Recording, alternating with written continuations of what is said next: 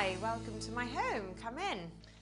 We go into the sitting room first. A good mixture of modern and traditional, but keeping everything really light and bright and airy.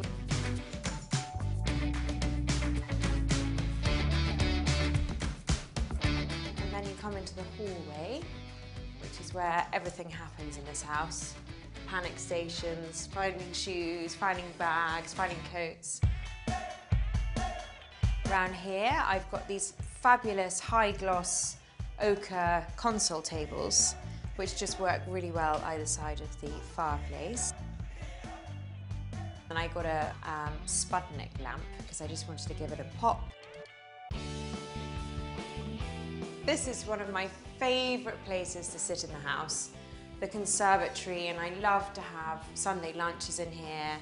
It's a great place. It's always so bright and light. And actually, this is Coco's favourite room in the house as well, isn't it? Because she likes to sleep in here. Out here is really the reason we moved into this house. We just wanted the boys to have this area.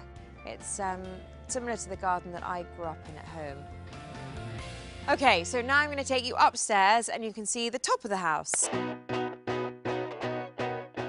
Coming up the stairs, we've got the children's bedrooms.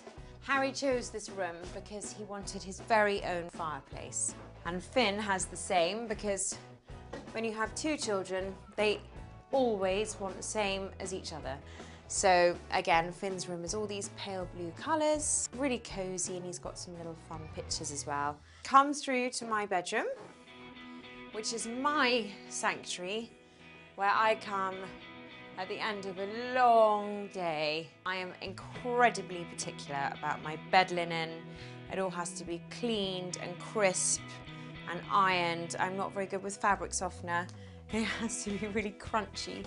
I hope you've had fun coming around the house with me. And now it's back to kids' bath time. Bye. Say hi, boys. Hi. Thanks for coming.